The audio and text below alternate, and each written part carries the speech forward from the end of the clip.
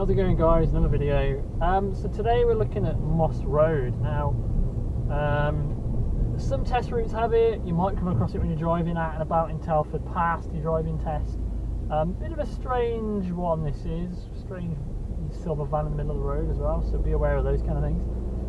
The Moss Road, it's a hill start. It looks like a strange junction. The sat-nav goes a bit haywire if you follow the sat-nav. But essentially, we're coming to the end of the road and we're turning right.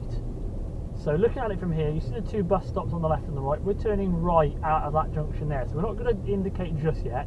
I'm going to slow down, bring it back into second gear from third. I'm going to check my mirrors now. I'm going to indicate right about now. It's not a one-way street. That's one thing to bear in mind. This is a two-way road. There's no one here, so I'm going to stop here for a second. This is a two-way road, bear in mind. No entry means traffic can come down from that road there, but vehicles can come in this way as well, so don't go over to the right side of the road because that's the wrong side of the road. And you just want to creep up to the line.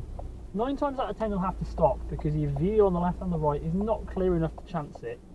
Handbrake on if you're going to be here for a few seconds, get your car really ready, nice bit of bite, bit of gas pressure, and then you're off when it's safe. Big turn to the right, don't give it too much gas, and then gas when you straighten your wheel up from there. There you go.